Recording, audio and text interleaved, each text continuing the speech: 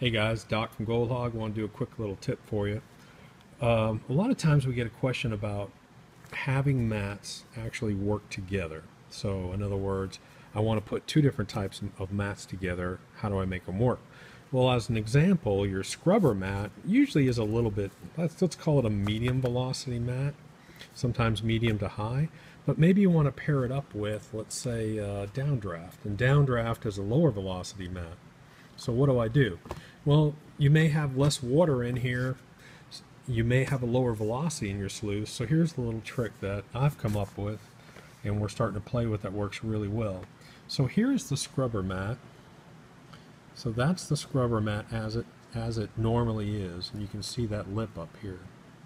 So now what I want to do is I've taken that little trim about 1/8 of an inch off there.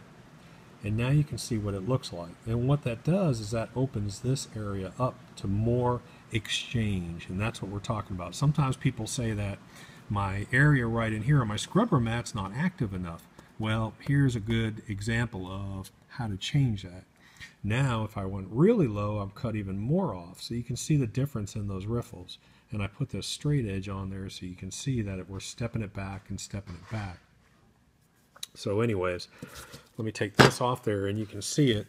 So there's what it normally looks like right there.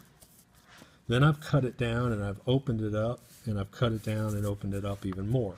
So now what's going to happen, instead of being so protected down here, now I've opened up this area and really exposed this area.